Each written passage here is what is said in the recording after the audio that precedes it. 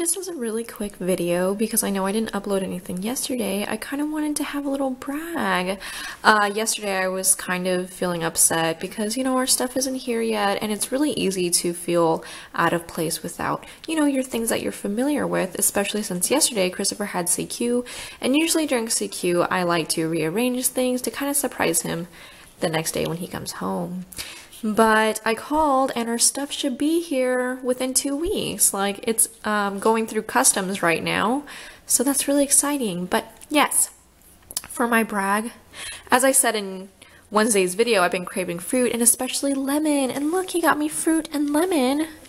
And I really wanted pumpkin pie the other day, and yesterday I was like, oh, I just really want to cram my face full of pumpkin pie. I just feel really sad.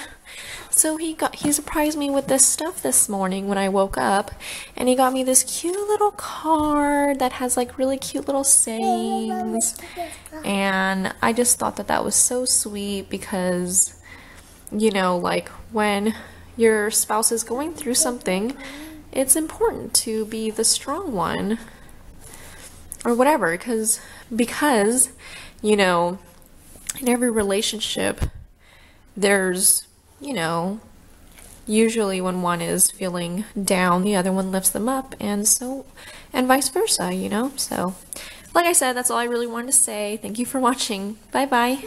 Have a great weekend.